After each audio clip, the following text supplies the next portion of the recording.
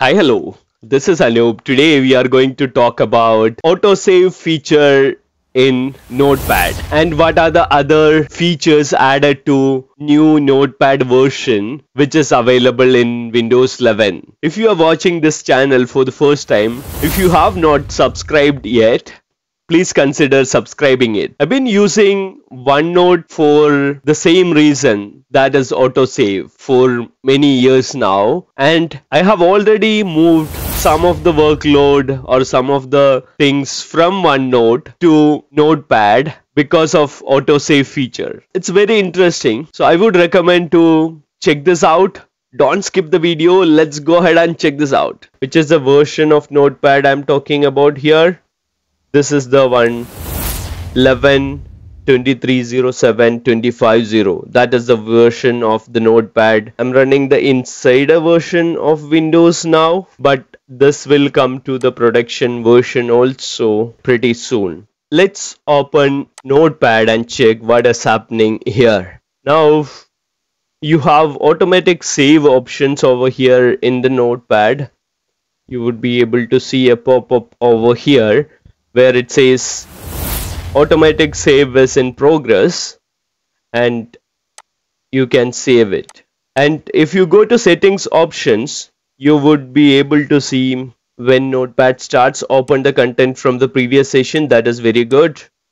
And then open a new window. That is another option. I would prefer the first one, open content from the previous session. And over here you have options: opening file, choose where your files are opened. That option is also here. And then app theme is there. Also fonts options are there. You can select the fonts from here. If you want a specific style of fonts, you can select that.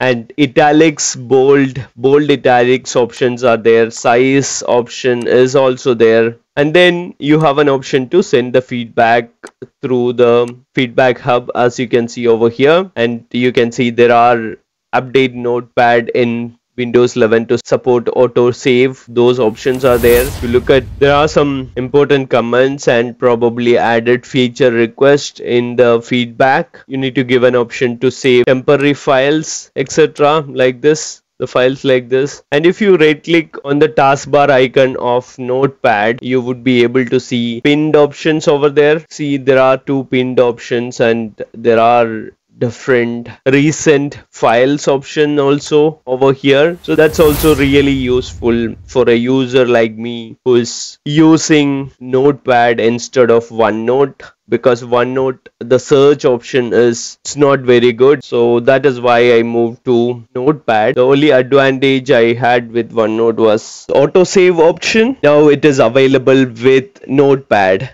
You don't need to worry about that. There are some other options also, as you can see over here. You have multiple tab options that is already there from many months now in the production as well. And you have this move option over here. If you want to move between the tabs, you have that option, as you can see over here. And in the file, you can see all these options are already there. And if you go to edit, you would be able to see time, date, font, replace, all those options are there. And zoom options there, status bar, word wrap, all those options are there. Now that you have seen all the details about Notepad, new features, autosave, multi-tab, etc., hope this was useful. Thank you all for watching. See you around.